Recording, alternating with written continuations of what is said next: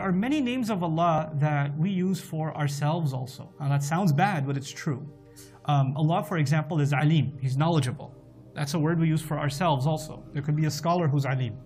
فَوْقَ كُلِّ ذِي عِلْمٍ Alim. Similarly, you have Ra'uf, one of Allah's names, compassionate, understanding. That's a name even used for the Prophet of Allah. بِالْمُؤْمِنِينَ رَؤُوفٌ رَحِيمٌ. So now the same exact word is being used for Allah, and it's also being used for a creation. Similarly, you have Allah Azza wa Jal describing Himself as Hakim, wise. But that description of wisdom is given to others also. There could be an old man who's Hakim. That could happen, right? So you've got, and even simpler, you could have somebody who's able to see, and somebody who can see is a Basir. But Basir is also a name of Allah.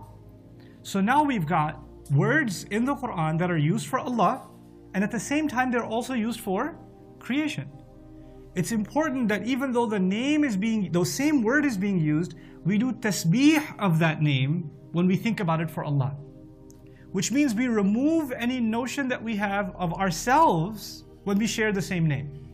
Because when we think of it for ourselves, when you think of a wise person, when you think of a knowledgeable person, when you think of a patient person, when you think of any of these, or compassionate person, there are certain ideas that come in your head because you have a person in mind. The moment you have a person in mind, you have imperfection in mind. When you have to think about Allah, you have to think about perfection. So, what does that mean? It means three differences that have to always be kept in mind. Three differences. I'd like you to remember those, okay?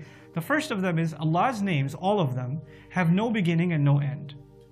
Right? Allah's, for example, hearing has no beginning and no end. It's been there forever, it will always be there. My hearing, your hearing, anybody else's hearing always had a beginning and it will always have an end. That's the first difference. The second difference is my hearing has limits. I cannot hear what's happening on the other side of that wall. I do not hear what's happening one block away. I do not hear a conversation happening way back there. I barely hear a faint whisper. I don't hear the conversations happening between the jinns or the angels in the ghaib. I don't hear them.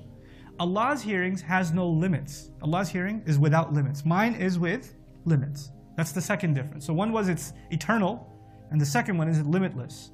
And mine is always going to be limited. The third one is going to be that my hearing is not actually my own. It was given to me. I don't actually own it. I have no rights to it. Allah gave it, Allah will take it away. My knowledge is something Allah gave. If I have wisdom, it's Allah's given. If I have patience, it's Allah's given. Any attribute that I possess is actually a grant, not owned by myself. It's not mine, it is given, and at a time Allah can what? Take it away, because I have no rights over it. Allah's attributes, the same word being used for Allah, nobody gave it to Him and nobody can take it away. It's entirely His own belonging. These three distinctions are very, very important to understand.